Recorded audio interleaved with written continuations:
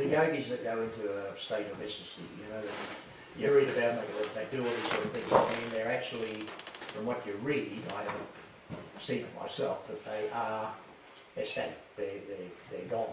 You know, is that because they have this divine connection, love connection with God, or is it because of a mind state? There's a couple of things going on actually for them.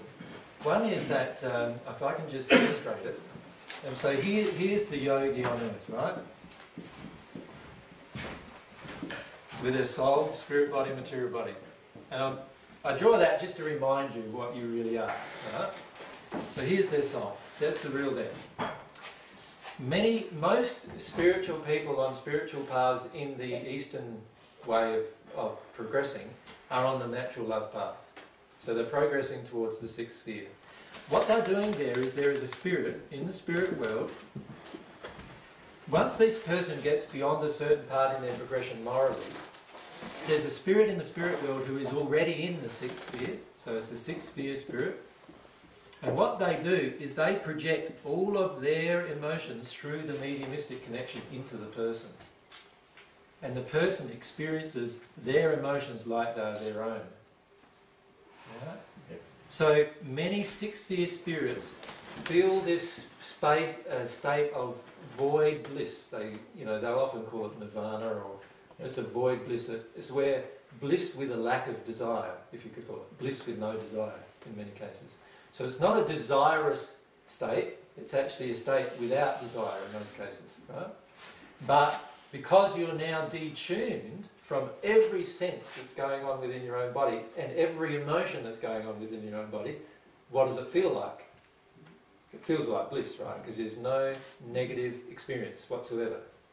Right? And this is how a sixth sphere spirit feels. But they are not at one with God. I used to do a lot of meditating, and I got into what I call the void, which was you'd meditate for a couple of hours and it'd seem like a couple of minutes. Yeah, that's right. But I sort of stopped doing it because there's nothing there. That's it's right. Void. That's right. So, and the people who meditate, they tell you that this is what you're aiming for. Yeah. There's nothing there. Exactly, there is nothing there. No.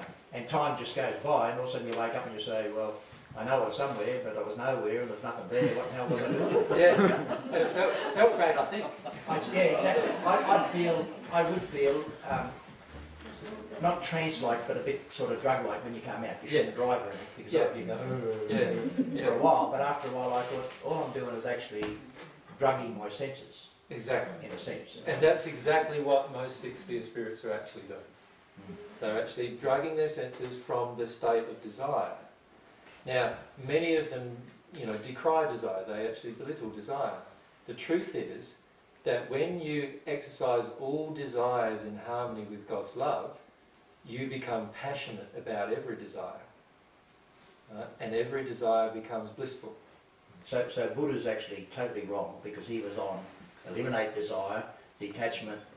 I mean, I think he's misunderstood, but basically the way we understand it, that's the way. When you say totally wrong, he had a lot of teachings that are correct. Yeah. But that particular teaching, and Buddha himself was not a believer in God. He was a believer in the universe being God. Yeah, Buddhists don't believe in God. That's the basis of what they believe. Yeah. And so they enter this state, and Buddha right at the moment is in a sixth sphere state, in this state of almost total void. So in other words, like stagnant.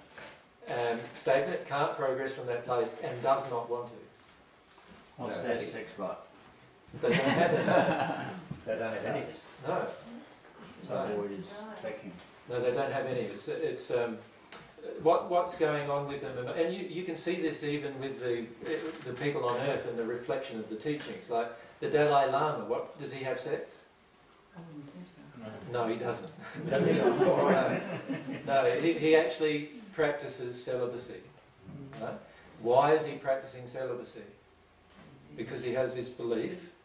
What's the belief? Don't expend your energy.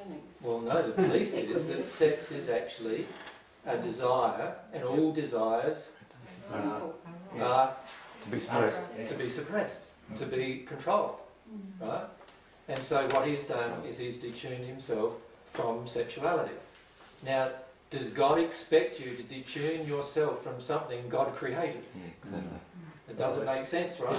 This was a problem before, because half the time you were taught that actually it was like the Gnostics and all this sort of stuff, they were taught that this is actually the devil's sphere and sex was designed to keep you here. And yeah, and this is all the priesthood trying to control you and make you feel guilty. Yep. The truth is that God created sex, and God created sex all the way through the spheres. And was sex created to give you a heightened emotional release?